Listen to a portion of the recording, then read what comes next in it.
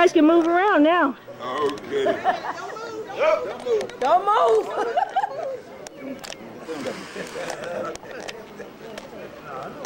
Don't move, don't move. For those, the top evening off, my wife and I said, what are we going to do? And quite naturally, only one thing popped in mind. I want you to bear with me while I read something, and as the illustrious icon of gospel music, Mr. Tucker will say, I sort of stumbled up on this. In 1928, in Greenville, South Carolina, James B. Davis organized the Dixie Hummingbirds, a gospel quartet.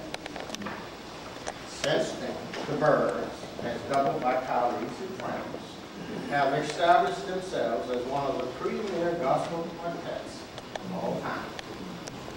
This Grammy Award-winning gospel's influence on other gospel singer quartets and popular music artists has been well documented in books and on film. Paul Simon, Temptation, Sly Stone, the Oak Ridge Boys, B.B. King, Patti LaBelle, and Stevie Wonder are but a few to acknowledge this unique hummingbird influence. In 1998, these legendary pioneer gospel of song celebrate their 70th anniversary. Mind you,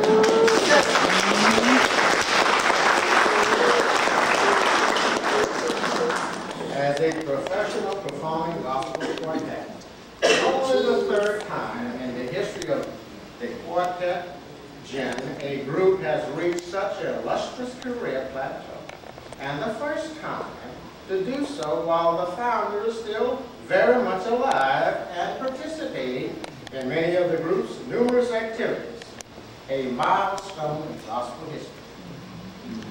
The Dixie Hummingbirds, headquartered in Philadelphia since 1942, was honored with the star on the prestigious Avenue of the Arts Walk of Fame.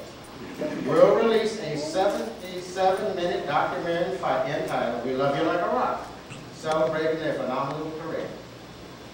A profile book on the Birds entitled Good God Almighty recounts the group's incredible rise from Jim Crow to the political correct. The book is currently slated for release by mid-spring. Throughout 1998, the Birds will wing their way to audience across the country. Presented by Stevie Wonder. The tour will feature gospel greats such as Shirley Caesar, the Staple Singers, and Take 6. Many well-known secular artists will make cameo appearances honoring the group and will be featured on the Birds' commemorative anniversary CD. Additionally, the first ever gospel roast with celebrants including Stevie Wonder is scheduled, I understand, in June at the African American Museum in Philadelphia. The fun-filled evening will launch a plethora of activities highlighted by a star-studded gala and the dedication of a city mural, all in honor of this grand occasion.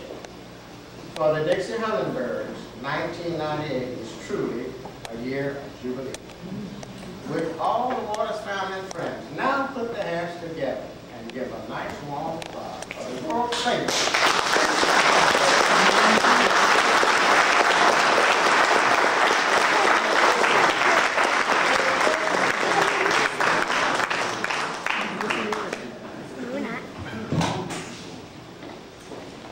He's here in New York, along with his lovely family.